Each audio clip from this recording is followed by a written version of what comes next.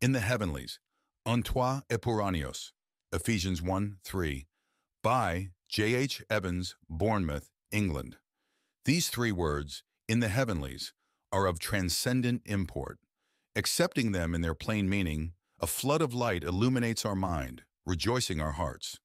Their importance is shown by the fact that nowhere in the New Testament do they occur outside the epistle to the Ephesians.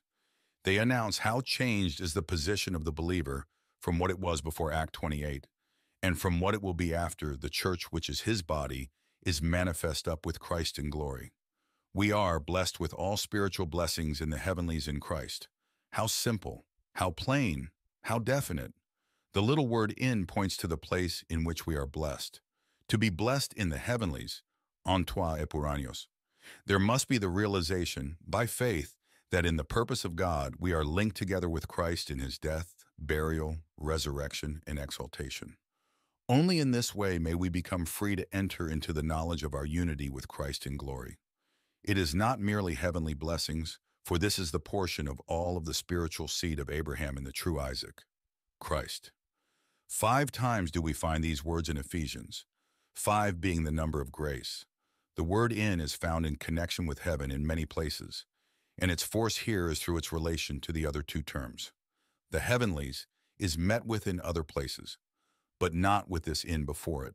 We often come across the term Tois Epouranios, which is quite different from Tois Epouranios.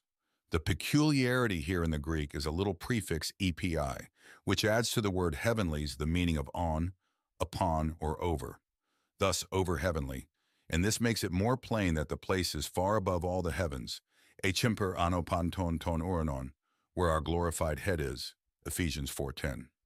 If this can be seen, it goes a long way toward enabling us to grasp the truth of the mystery and to understand the difference between the bride and the church, which is his body.